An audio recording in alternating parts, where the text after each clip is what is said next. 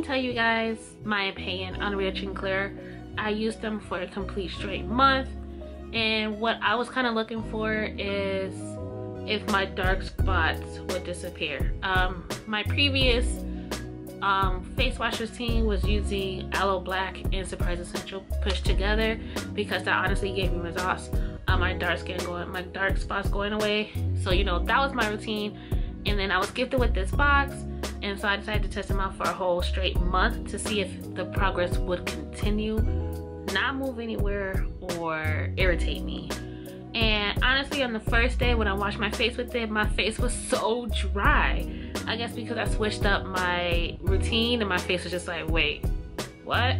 But it was just completely so dry. But obviously, like, I didn't want to give the first day my first impression, so I decided to do it for a straight month instead. And honestly, it wasn't left dry.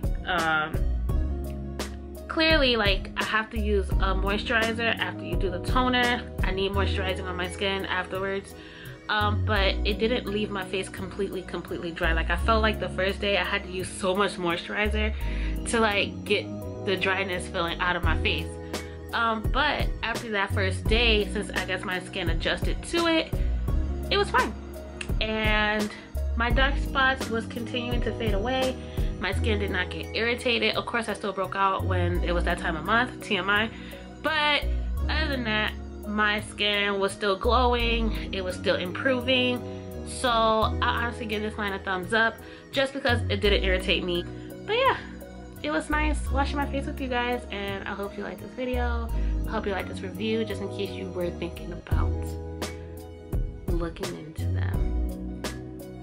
Bye.